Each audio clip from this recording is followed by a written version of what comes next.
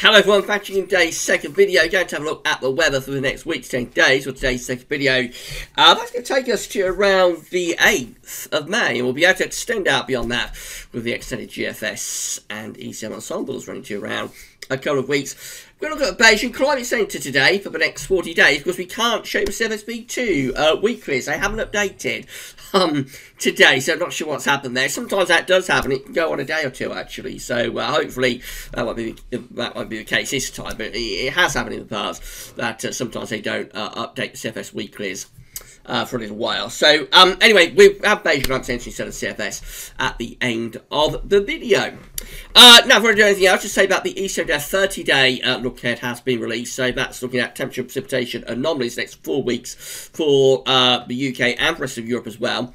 So that's been released. Very changeable sort of 4 weeks coming up, especially in the north and the west of Europe. Some of these areas do look drier and hotter through much of the period.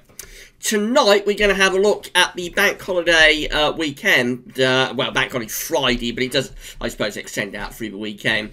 That's coming up on the 8th of May. It was supposed to be for the 75th anniversary of the E-Day. I suppose it is still, really, but all of the commemorations and whatnot for that anniversary, 75th anniversary of the E-Day, they've all been put on the back burner due to this awful coronavirus. So, we've still got bank holiday, though. So, I'll bring you up to date with the weather potential for that, anyway, in today's third and final video update that'll be coming up tonight. Before I do anything else, I'd like to say a big thank you to our latest YouTube channel member. So, YouTube channel member number 11, actually, is Anders Feigenson. Not sure if I pronounced that right, but Anders, I think it's Feigenson, or Feigenson, has become our 11th YouTube channel member. So thank you so much, Anders, for doing that. If you would like to become a channel member for Gasworthies, all you need to do is come to the Gasworthies YouTube homepage, and then click the join button on the homepage or with all of the videos, and that takes you to another page where you can see the benefits that you're going to get for becoming a YouTube channel member, and you can also sign up your membership, and that's absolutely great. Thanks for doing that. If you can't see the join button, then there is a link in the description for mobile and tablet devices, and there's also a link on Gasworthies' homepage at gasworthies.com. So it's relatively easy to get to the join page, and then you can see what benefits you'll get for becoming a Gasworthies YouTube channel member, and you can also sign up if you would like to do that. £4.99 a month, and you will get certain benefits and perks. So a big thank you to all of our YouTube channel members. We've done this, I think, around a couple of weeks now since we started this, just under a couple of weeks. We've got 11 channel members, so a big thank you to our 11 channel members so far. Special thank you, of course, to latest channel member Anders Feigenson. Thank you so much, Anders, for doing that. Right, so these are the GFS upper air temperature and precipitation ensembles for the next couple of weeks. The red line is a 30-year upper air temperature average, and we're looking at Edinburgh. We're looking at Edinburgh today. So it's a bit colder than average at the moment, actually. Weather has turned rather chilly, I have to say, and where I am in Northampton, it's been raining through the morning. Not particularly heavy rain, but it's been quite persistent, and some areas, I think, have had some quite heavy rain this morning. So, yes, pretty damp, and temperatures taking a tumble as well. We're going to see these colder temperatures continuing, or cooler than average temperatures anyway, continuing for the next few days also. As going to the early part of next week, we may well get a push-up in the temperature. But if we do, it could be associated with low pressure, bringing showers along as spells of rain, possibly even turning a little bit thundering if those temperatures push up high enough. And then as we go further on through the rest of the first week of May and into the second week of May, we just see a lot of scatter. We've got our warmer ensemble members up here, we've got our colder ensemble members down there, so quite a lot of scatter.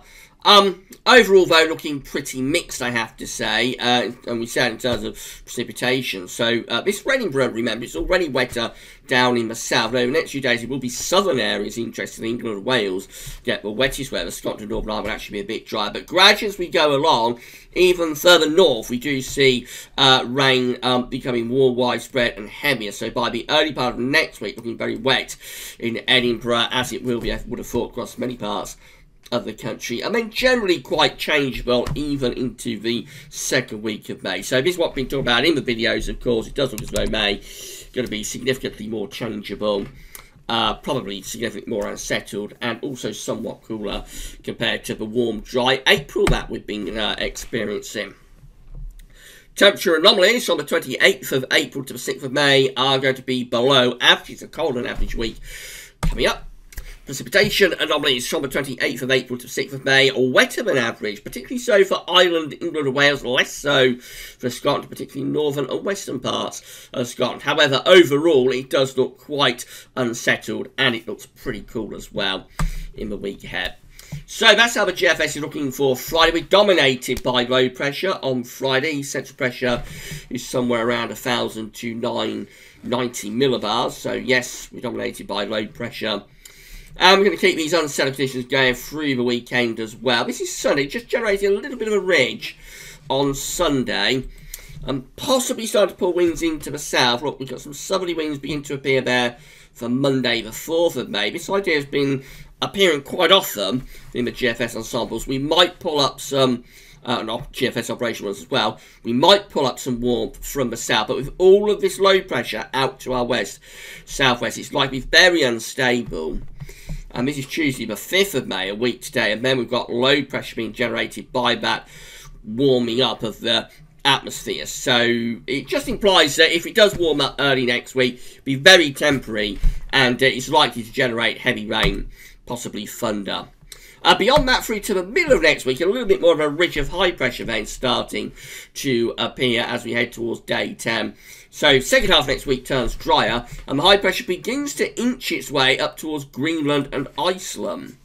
So it starts to set up a northern blocking feature there as we go into the second week of May. I'm not sure about this. The GFS could have gone off on a little bit of a tangent by this point, but it is setting up like northern blocking over Greenland there by the time you get through to Sunday the 10th of May. And as often happens when you get northern blocking this time of year, when you get high pressure setting up over here, you'll tend to get low pressure developing underneath it with the jet stream. So this is turning into a cooler and wetter pattern as we move into the second week of May. And as far as we can go today with the GFS, it's the Thursday the 14th of May. And we're looking very unsettled there with low pressure down to the southwest of Ireland, throwing up bands of rain. And that just looks really unsettled as we get to the end of this GFS run. GEM looks like that. So again, low pressure dominates weather on Friday into the weekend. We tried to turn the wind into the south and pull up some warmer air from the south. However, the GEM isn't really interested in pulling up any warmth from the south. It just runs this area of low pressure in, and any warmth that is trying to come up from the south is sort of shunted over to the eastern side of Europe. So that just keeps things cool and unsettled really through to the early part of next week. And then further low pressure just continuing to sit close to the country, albeit rather shallow areas of low pressure, but it looks really unsettled still with the GEM as we get to day 10, which is of course Friday the 8th of May, which, as I said at the start of the video, that's going to be Bank Holiday Friday, and we'll have a look at that in detail tonight. ECM again, so low pressure dominates on Friday, brings further showers, if not some longer spells of rain. May have a slight dry day actually on Friday. Into the weekend, things perhaps dry out a little bit over weekend as we start to generate this slight transient ridge of high pressure. But by Monday, we're actually bringing low pressure back in from off the Atlantic, so probably turning showery next week. However, as we go to the middle of next week, the ECM is making more of this ridge. So the ECM is a little bit different to the GFS and particularly to the GEM. It's nowhere near as unsettled. Actually, it is starting to generate a ridge of high pressure just to our east. It's starting to pull up some very warm air from the south and from the southeast too. That's Thursday the 7th of May, looking really potentially quite warm here with high pressure sitting just to our east. Low pressure is out to west. That's the upper air temperatures. They do look pretty warm. That's probably enough to get the surface temperatures, I should say, into the low to mid 20s Celsius potentially. So quite warm there as we go into the middle of next week. Bit different to what the other two models were showing. By the time we get through to day 10 with the ECM, which is Friday 8th of May, Again, we're trying to move this high pressure up towards Greenland and Iceland, but it is still keeping the wind kind of like from the south to southeast. So this implies that it's not as unsettled next week. This implies it turns increasingly warm, potentially very warm by the end of next week. 10 Celsius iceberg is pushing through southeast. I think that is enough to get temperature to the mid-20s Celsius. So potentially a little bit on the hot side, actually, by the end of next week with the ECM. Again, low pressure is out to the southwest, so there might be showers starting to be generated at this point. I expect if we could roll on another day, we would probably find things breaking down and turning maybe even a little bit thundery. But definitely the ECM is really quite warm again today with its operational run. So this is a precipitation type forecast based on that ECM run from TibetShow.com. Quite a bit of rain across England and Wales today. Big change on what we've had through most of this April. That rain sort of fizzles out later this afternoon into this evening. Tomorrow we do it all over again as another band of rain comes in, this time from off the Atlantic. There's actually two bands of rain with that one. So we bring one through light through the morning into the afternoon across Ireland, England, Wales. Doesn't get to Scotland. Then we have a drier stop for another one. Packs into the southwest, and that one spreads north and east was overnight Wednesday into Thursday. Thursday we're left with lots of heavy showers. Again, they're particularly focused on England and Wales. They may even be a little bit thundery. Friday, again, sunshine and showers. Not quite as many showers on Friday, but even so, some quite heavy showers breaking out. Could again be a little bit on the thundery side. We're into Saturday now, and we've got fewer showers on Saturday. So our next sort of dryish day, really, particularly for England and Wales, is Saturday. Then into Sunday, we've got showery rain into the north and west, and that can be quite heavy. Drier in the southeast, though. So we may get a dry weekend, actually, in the southeast. Rain is further north and west. And that takes through to the start of next week. We know that next week, the ECM is keen to start building in some higher pressure to the east. There it's sitting in the North Sea, look over towards Denmark. So it's turning drier through next week, and winds are shifting into the south-southeast, and that's bringing up much warmer air from the south, and we'll just generally go quite dry then as we move up towards day 10. By the time we get through to the 8th of May, as far as we can go, just a few sort of indications of showers beginning to break out in the south-southwest. They could start to turn a bit thundery. Bear in mind, the GFS and particularly the GM is a lot cooler and a lot more unsettled for next week compared to the ECM. These options on the table within the ECM ensembles today for day 10 gets us to the 8th of May. Have 15 members of the ECM ensembles with a ridge sort of to our north and northeast. There's probably a trough through here, so that could be a little bit more unsettled than it might at first appear. 10 with high pressure to our south, low pressure to the north. That's bringing most unsettled weather into northern parts of the country. 10 with high pressure out, or another 10 with high pressure out to western Scotland, bringing winds from the east. We've also got 9 just here with low pressure sitting over top of the country, bringing down quite cool northern winds, and then 7 including the operational run. So the operational run not all that well supported by its ensemble today. That hot or very warm operational ECM run, not all that well supported by its ensemble, but it does have the control run with it. Interestingly, that has the ridge over to the east of the country, and of course we're bringing up those winds from a south-southeasterly direction. There's a lot of options on the table there as we get to day 10, and the operational ECM run is not all that well supported. In 2 weeks' time, these are the options that we've got. Gets us to the 13th of May. 13 just here, looking really unsettled. Low pressure over the top of the country. Another 13 with a ridge over the top of the country.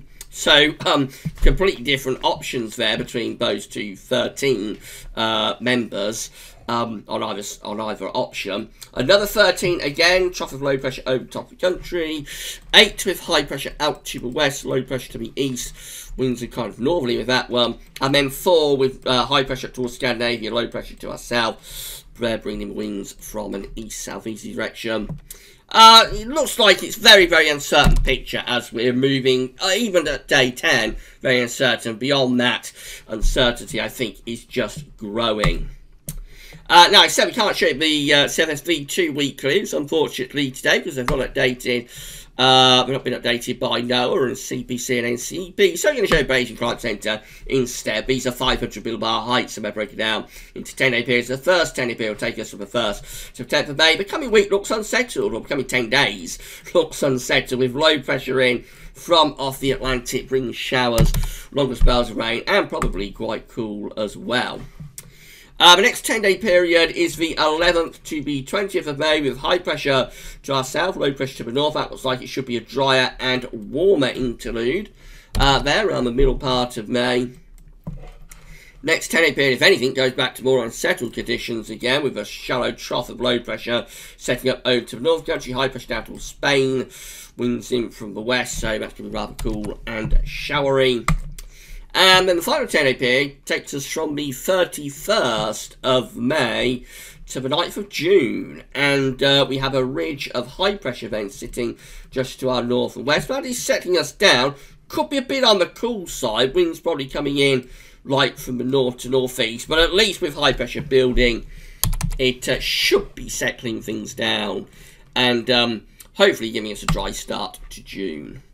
Well, we'll worry about that when we get closer to the time frame, because we've got so much uncertainty coming up through the next week to 10 days that I don't think we worry about anything beyond that. So certainly could be unsettled for the rest of this week into the weekend. Probably getting a bit dry down in the southeast. Still some rain in the northwest. Next week, and you've seen the evidence. We have got the ECM looking increasingly warm, possibly even quite hot for the south, and relatively dry conditions developing next week. We've got the GM, which is very cool and unsettled for next week, and then we've got the GFS somewhere in between, generally a little bit on the unsettled side with the GFS, but not as unsettled as what the GM is showing. So all options on the table really for next week, and it's all to play for in terms of what weather's going to be doing for that bank holiday on Friday the 8th of May. And talking of that, that's going to be the next video up tonight. We're going to have a look at that in detail. Friday 8th of May, our next bank holiday. So yeah, we're looking at this evening, probably around 7 o'clock. Right, that's it for today's video. Tomorrow we've got 5-day forecast coming up. We'll have a week to 10-day video update as always with regular features. We're going to be a live stream tomorrow as well between 4 and 5 o'clock on the YouTube channel. We'll get together and see how we're all doing as we continue to be stuck in lockdown. So live stream tomorrow. That's all for now though, and thanks for watching.